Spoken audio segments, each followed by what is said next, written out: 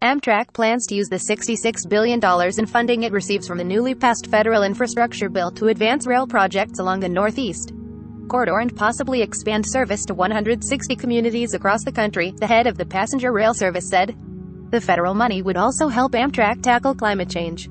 We have a clear vision for how we want to grow our business and reach more of America, Amtrak CEO Bill Flynn said in a statement to NBC News on Sunday. President Biden to sign $1.2 trillion infrastructure bill. November 8, 2002-102-00. The House passed the $555 billion infrastructure bill on Friday night, sending the legislation to President Joe Biden, who is expected to quickly sign the measure into law. The funding package will ramp up government spending on roads, bridges and airports, as well as public transit, water systems and broadband. Amtrak will receive $66 billion as part of the package. About $44 billion of it will go to the Federal Railroad Administration, which falls under the Department of Transportation, for state grants and other rail projects, Flynn said. Another $22 billion would be used for fleet acquisitions and improvement projects across its system, he said, touting the passage of the bipartisan bill. This represents the largest investment of its kind since Amtrak was founded in 1971, Flynn said.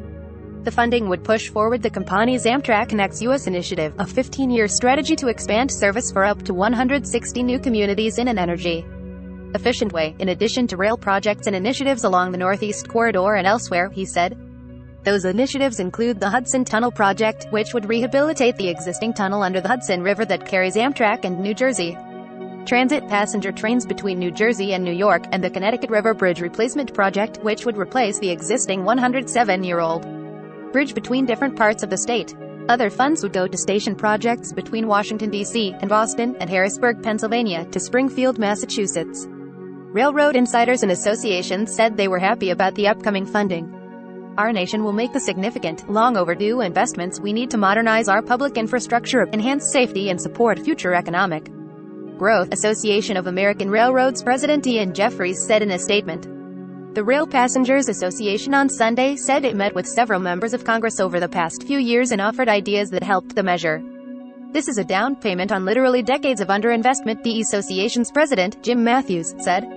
We are catching up on stuff we should have been paying for. He added, it's hard to explain to people how little this country has spent on rail. We as a country didn't invest enough, and it shows. New passenger train sets would also replace the 45-year-old Northeast Regional Amfleet trains, and many Amtrak-served stations would be brought in compliance for those with disabilities as part of the new funding, Flynn said. Amtrak officials said there will be new passenger equipment for state-supported and long-distance trains, and a new corridor development program to identify new routes across the nation. Most of the railroads that Amtrak owns are in the Northeast, where the majority of its riders and routes are, but the equipment and trains are outdated, said Pasi Lautale, director of the Rail Transportation Program at Michigan Technological University.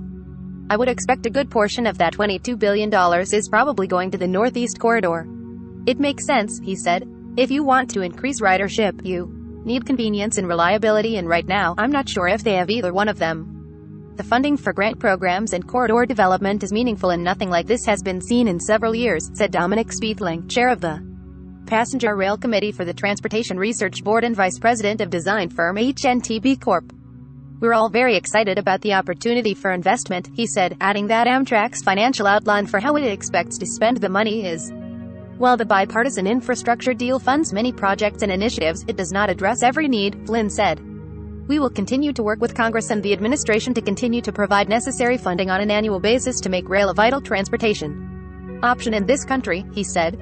Breaking news emails. Be the first to know about breaking news and other NBC News reports. Sign up. This site is protected by RECAPTCHA Privacy Policy Terms of Service.